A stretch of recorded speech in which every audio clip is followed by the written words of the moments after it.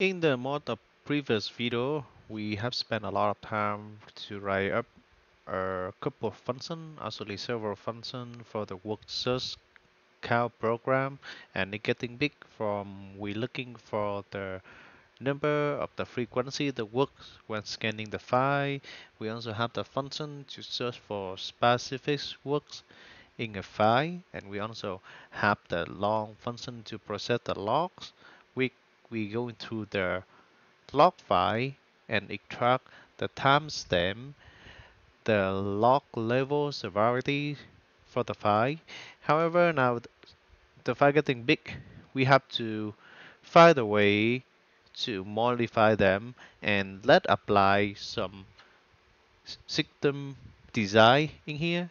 Another word, I could say some design pattern in the object-oriented programming to get this program more simpler by divide them into like multiple files and follow the best practice for the code base. That is what we try to accomplish in this video.